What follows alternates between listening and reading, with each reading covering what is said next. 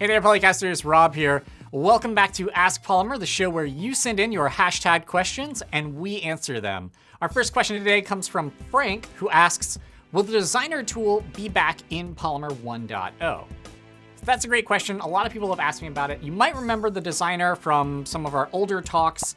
It was originally built as kind of a proof of concept of what you could possibly do with web components. And the original designer was never really a production-ready thing. I'm happy to say, though, that in 1.0, we are working on Designer 2, if you will. But when I've asked the team for the ETA, all they said was, it'll be a long time. So we're working on it. We're going to make it an actual production-ready thing, but it might take a while for it to come out. So thank you, Frank, for sending in that question. All right, our next question comes from Dominic, who asks, can you talk a little bit about the Safari support for Polymer? So that's a really great question. What's recently happened is the WebKit folks have announced that they've just landed support for Shadow DOM in WebKit Nightly. So you can check out this blog post over here to read more about that.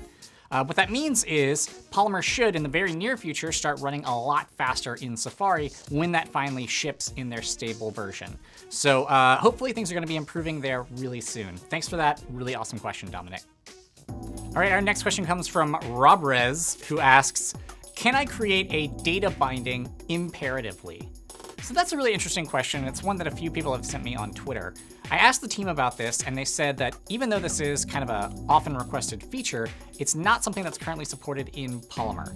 And when I asked why, they said mainly because they want to focus on polishing the core features before adding any sort of like additional fanciness like that.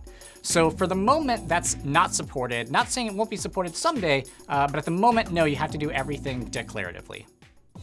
All right, our next question comes from Danny, who asks, should an element import all of its dependencies, or can you just take those imports and put it in an element's HTML file? So that's a really cool question. And a lot of people are confused about this because you can put stuff in an element's HTML file and it'll seem like the app continues to work.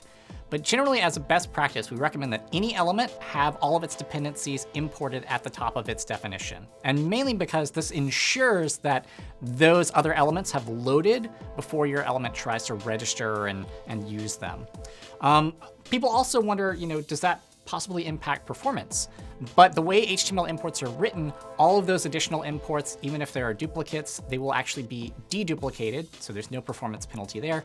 And if you're using Vulcanize, it's only going to add those imports once, and it'll do it in the right order. So the best practice is always have your elements import their dependencies, and you should be good to go. Okay, our last question comes from Jose, who asks, can you declare styles in an Iron Media Query? And if not, what's the point of the Iron Media Query element?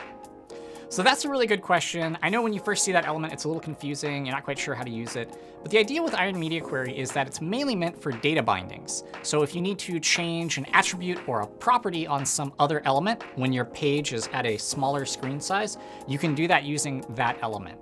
This is the kind of work that you actually can't do with CSS. You would probably have to write custom JavaScript to do that. And the Iron Media Query element is just going to let you do that in a nice declarative fashion. So thank you, Jose, for sending in that really great question. So that's it for today. Thank you, everyone who sent in those excellent questions. If you yourself have a question, you can leave it down in the comments, or you can ping us on a social network of your choosing at #AskPolymer. As always, thank you so much for watching, and I'll see you next time. Our next question comes from Jose, who asks, can I declare styles? This totally impresses on the dance floor.